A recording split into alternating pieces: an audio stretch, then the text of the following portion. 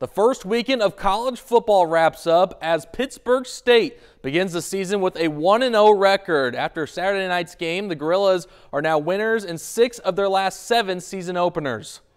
Saturday night proves to be a historic win in program history. Pitt State football wins against a top 3 ranked opponent for the first time since 2017.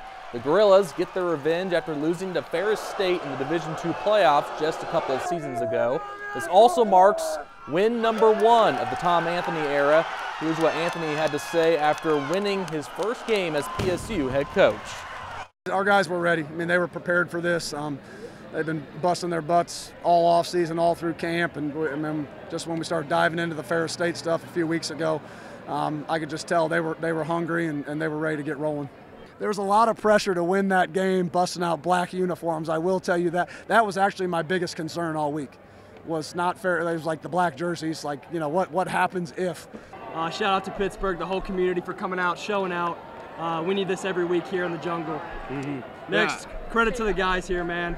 The preparation from spring ball to summer ball to fall camp, guys were locked in. I'm just so proud of these guys and how we worked together tonight.